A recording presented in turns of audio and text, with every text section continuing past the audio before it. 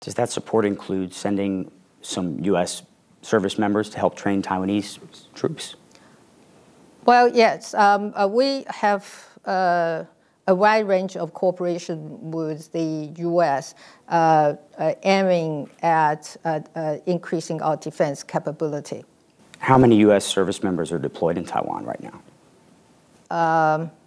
Not as many as people thought. President Biden's promise during his CNN town hall, the United States, he said, will defend Taiwan if it is attacked by China. The White House later walked back those remarks, but now Taiwan's president tells CNN she is confident the U.S.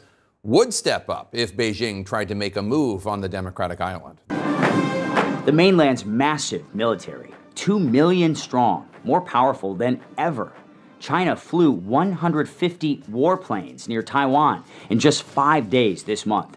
This democracy of more than 23 million, governed separately from the mainland for more than 70 years since the end of China's civil war, still seen as a breakaway province in the eyes of Beijing's communist rulers, who have never controlled the island. Is Taiwan more safe today than it was when you became president in 2016? If it's a threat from China, it's increasing every day. Does that support include sending some U.S.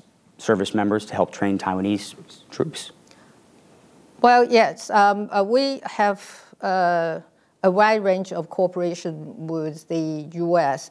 Aiming at increasing our defense capability. How many U.S. service members are deployed in Taiwan right now? Not as many as people thought.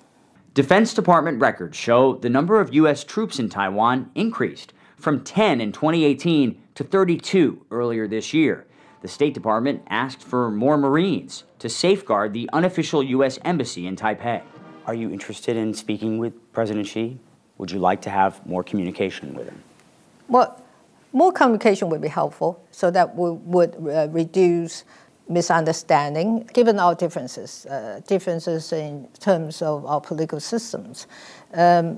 We can sit down and talk about our differences and try to make arrangements so that we would be able to coexist peacefully. Your predecessor, as you know, did meet with President Xi. Why do you think that the communication has really gone south since 2016?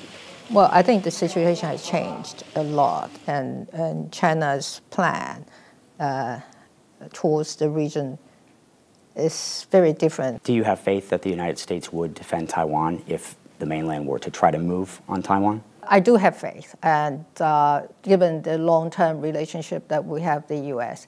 and also the support of the people of the U.S. as well as the Congress and the administration has been very helpful. We have to expedite our military reform so that we have the ability to defend ourselves.